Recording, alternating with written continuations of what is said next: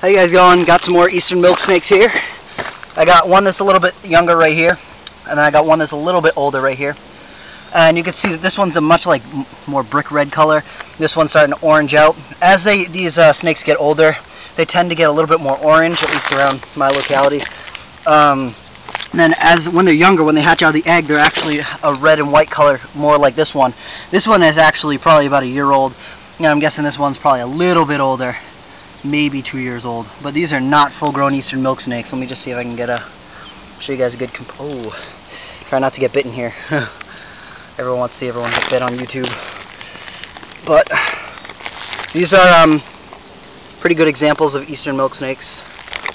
You can see this one's shaking his tail all about, kind of like a rattlesnake. It's one of their defenses. They feel threatened, they'll shake their tail like a rattlesnake to ward off predators, because rattlesnakes can be found around here. I've never found one. I've been looking for them. But here's some eastern milk snakes. You see, they don't. That's the other thing. When the little ones get angry, they kind of like twitch their heads, but these older ones will give you a full-on strike.